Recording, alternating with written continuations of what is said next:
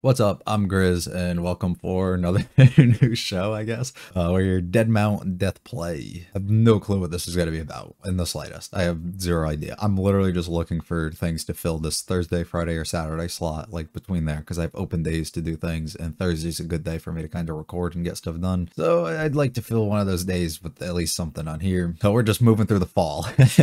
We're not doing another one. So I guess we'll just end up seeing if we like it. It's by Geek Toys I saw. I've never watched anything by them. Never seen anything that the director has directed before. We'll just go into it. I could easily fill these slots with something from the past, like before. But the problem with that is, for me, it's a bit hard to sit down and be like, I got 10 episodes to go and they're all out and I can watch them all right now. Versus, oh, one day a week specifically, I sit down and do this one thing, and then I don't have to stress about being like, well, I could do more if I had time. It's like, it's easier in my mind to be like, I literally couldn't do more if I tried because there's no episodes out, you know? I don't know if it's just something I'm telling myself, but that's easier for me. So we're just going to keep moving along through the spring. And doing something else. If you like it all, hit the like and subscribe. Do mean a lot to me. Feel free to stick around for the discussion. Leave any comments about this series or this episode in general, as well as recommendations for any other shows that you might want to see eventually. You're going with episode 1. Oh shit. He's got the cult leaders with him and shit.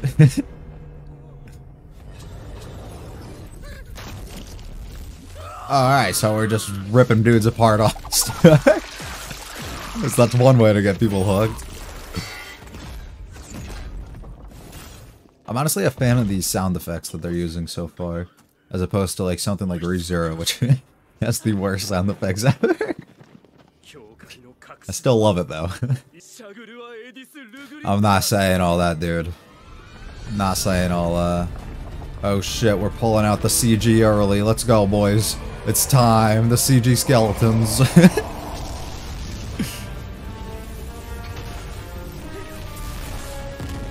Oh my. Oh.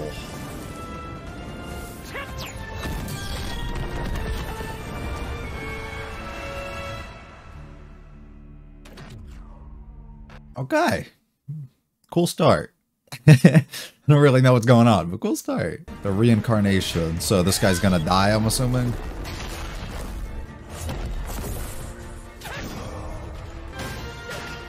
The music's so dramatic, dude. It's so grand. I like it, though. Oh shit, they're doing a black hole, the void, bro.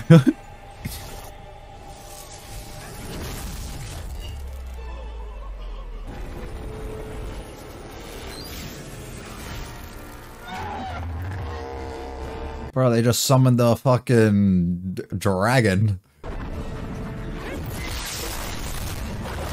Wow, okay, these things are gonna hurt my ears. This is like Slime, if you ever watched that. The fucking sound effects and the whatever, the audio just goes crazy. Oh, really loud. I have no fear, he's got this, but I don't think he does. I don't even know what this dude's powers are, but he's doing. Oh, okay. He just summoned an entire army. So is that, I'm assuming, the dude, our main guy now? It's the one that they're telling that, this guy? Damn, cut right through that thing. Oh, he had like red eyes, so maybe it's not him. Oh no, I guess it is. Yeah, okay.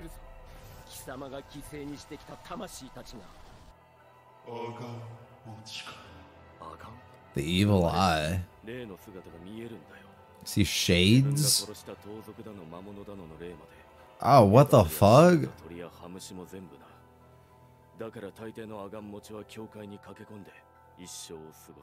Yeah, yeah. Yeah, buddy can't even get any help. They're just like, alright, you got this.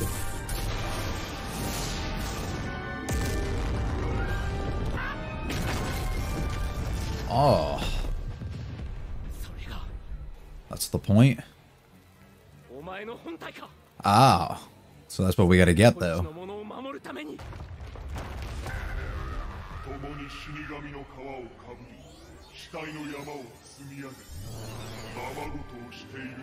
Okay.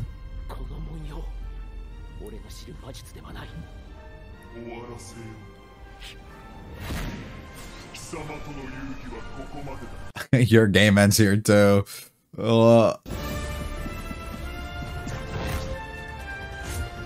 So epic, dude. Oh,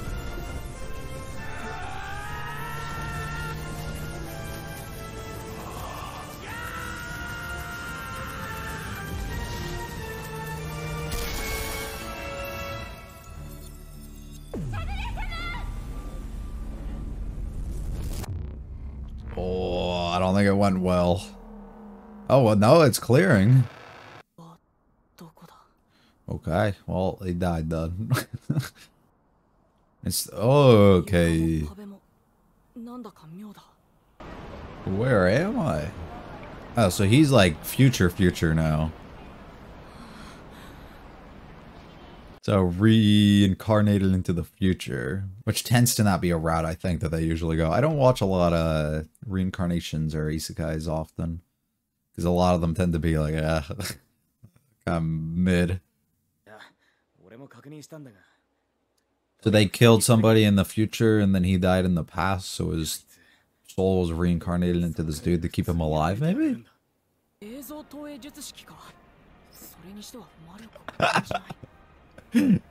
Let us smell. No. You're at the train station, brother. It's a world of peace. But it's not in reality, nope. You just kind of pretend it's not going on. All that stuff in the background ain't going on.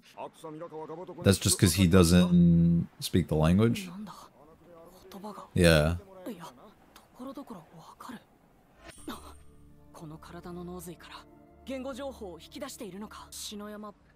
Pulling the names from the brain. Why do you speak like that?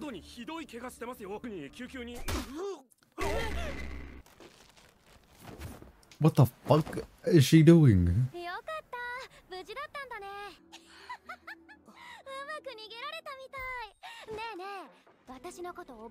No, sir.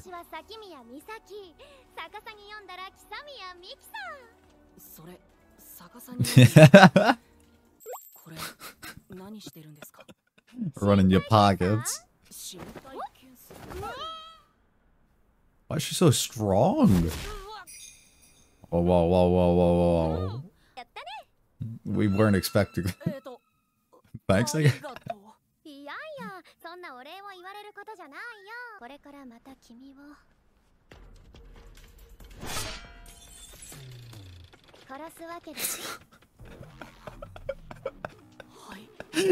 I have no clue what's happening, I'll be honest.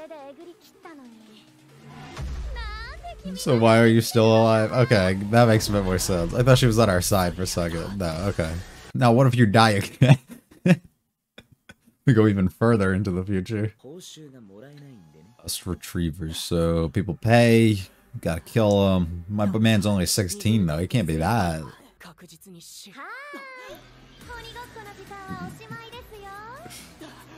Playtime's over, buddy. Let's go.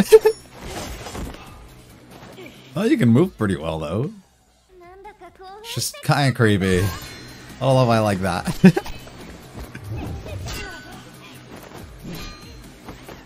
Some shit I've never seen before. No. We hang people here. We experiment on them. She really loves her line of work, doesn't she? You're crazy.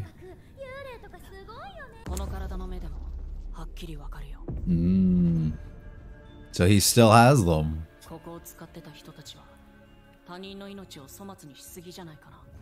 Well, now he's got his words together. Alright.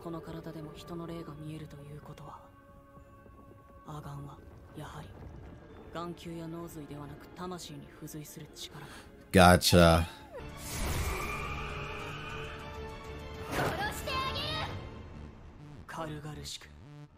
Oh shit, he about to turn the fuck up.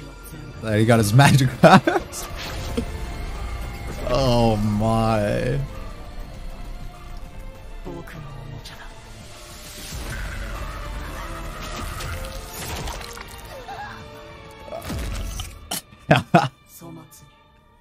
It's so raw. What is it, a drone? They're just watching it? Hold on. So you won.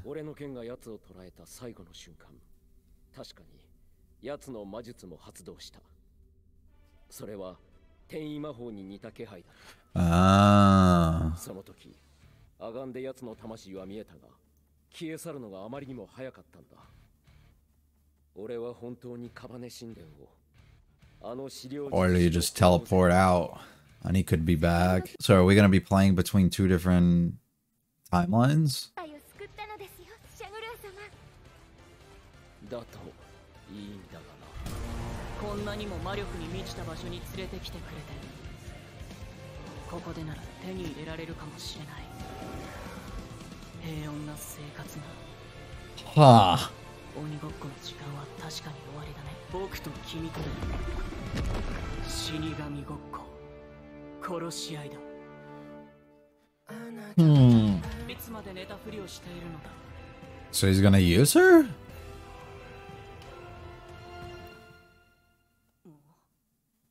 No, she's dead. Okay.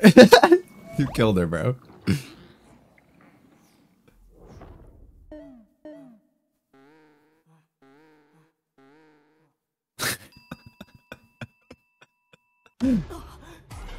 Oh shit. Alright, so I feel like I have no clue what just happened, but at the same time I feel like I know exactly what just happened. So I'm just gonna lay it out and then let me know if I'm right or not. Essentially, what it seems like we have is the first half of the episode was set up between the corpse god and this other guy who was whatever is the hero in the situation, going against each other basically to save humanity, or that's what the hero was trying to do at least. And basically they fight a whole bunch, some shit goes down. It's pretty well done. The animation seems to be pretty on point and pretty good so far, which comes as a bit of a shock because I was expecting it to be not very great for whatever reason, just because I've looked through the things that Geek Toys has done, and as far as I'm concerned, none of them are things that I've at least heard of having like a really well done animation and art and stuff like that. So seems decent so far. Seems pretty good, and the overall, like the sound effects and everything that they were using are very over the top, next level. They're very similar to, if you've ever watched Slime, or if you've ever watched what was the other one, Trinity 7, especially the movies. The sounds that they use, the audio and sound effects and just everything that they use is so over the top and loud. It's basically like you're listening to something with bass boosted, and the vocals of the people are lowered like 30% in comparison to where the actual like music and everything else comes in, and that stuff kind of sometimes can get annoying. And then this one, it was hurting my ears a little bit, I'm not gonna lie. Maybe it's just the way that I am, but it definitely was up there. But it sounds like some good quality stuff. Not like if you've ever watched ReZero. ReZero's got some of the worst sound effects in my opinion.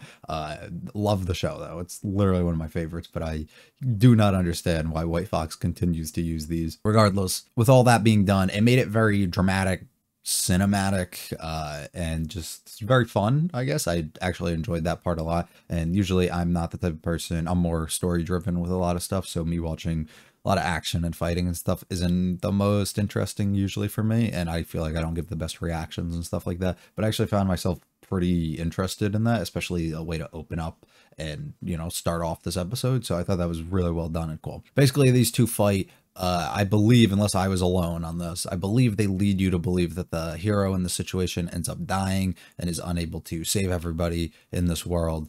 And then we see him wake up and gets reincarnated into this new world, the future, basically. So he gets reincarnated further ahead, but he's not reincarnated to the point that he is like reborn as somebody and has to like grow up and all that. He's put into, like, his soul is basically put into somebody else's body, somebody else who just died, and he's put into their body. So from here he has to learn a whole bunch of stuff with his slit throat and everything, which was kind of wild.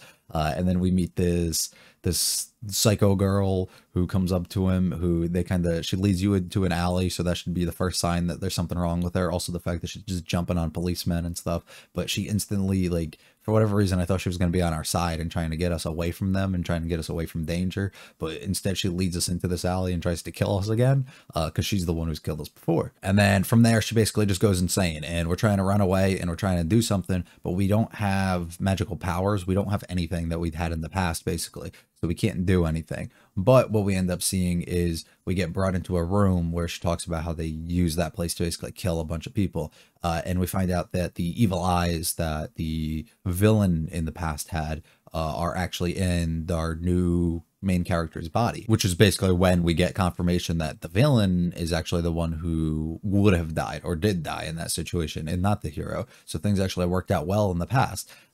And from there, though, I don't know if he actually died or if he was on the verge of death, and he was able to use a spell that he has to transport his soul and everything in him, and he was able to go and into this into the future and into this new world. And now he still has these eyes while he's in this future, because they're not something that's connected to a body or something like that. They're connected to the soul of a person, so he is able to transfer all of that and some past information and stuff, I guess, that he has with him, as well as obtain the information and stuff within this new person's body, which is really cool. From there, he still has no magical powers, but because all these people are dead around him, he's able to, like, absorb anything from them, I guess, from the spirits and stuff that he sees with these eyes, and he's able to use that to gather up and use power against this girl, and he summons something, uses a spell, and kills her. I think that's essentially the way that this entire thing went. So is it an opportunity for somebody who was evil in the past to just kind of start over and cleanse himself in the future here? Or is it the opportunity for somebody in the past who was evil to come into the future, not die, and then take over the same way he was attempting to do in the past? I wonder. I also wonder, based on the hero in the past being like, oh, I wonder, like, you know, is this the last we're going to see kind of the dude? Like, is this something that we're going to be kind of going between both timelines and playing around with both of those a little bit? Or are we going to be strictly stuck here into this future timeline? And they just kind of wanted to show you that to let you know exactly what would have happened in the past there. I don't know. Really interesting, though, with a lot of the stuff there. Definitely interested to keep going and at least give it another episode and see, you know, where this is eventually going to end up going. But I don't know if there's too much more I want to really get into it, because like I said, I don't know if I fully understand everything about what I just watched, so I'll hopefully pick up a lot more on it during the edit, and then hopefully some comments and stuff you guys can leave that'll help me out a lot, and I'd greatly appreciate that. So that's gonna be all from me for episode 1, though. If you liked it all, hit the like and subscribe. They mean a lot to me. Feel free to follow me on Twitter, my email list, both links are in the description. Leave any comments about this episode or series in general, as well as recommend maybe anything else that you want to see me watch at some other point. I'll be back for episode 2 eventually, probably, and yeah, you have a good one. See ya.